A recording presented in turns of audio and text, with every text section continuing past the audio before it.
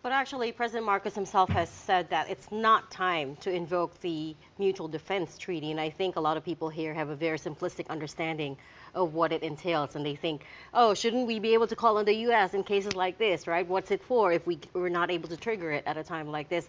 Help us understand the big and very real implications of activating this treaty.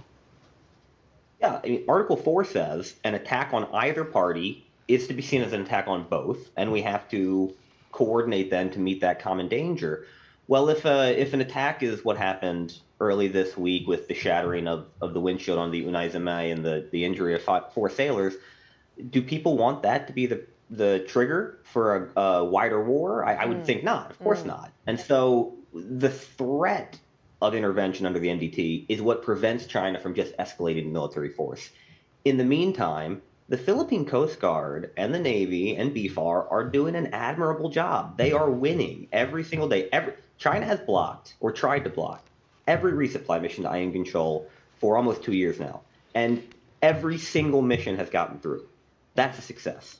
And most of them have gotten through with a US P-8 circling overhead to let the Chinese know that if they did escalate the force, the Americans are there to stand by our ally.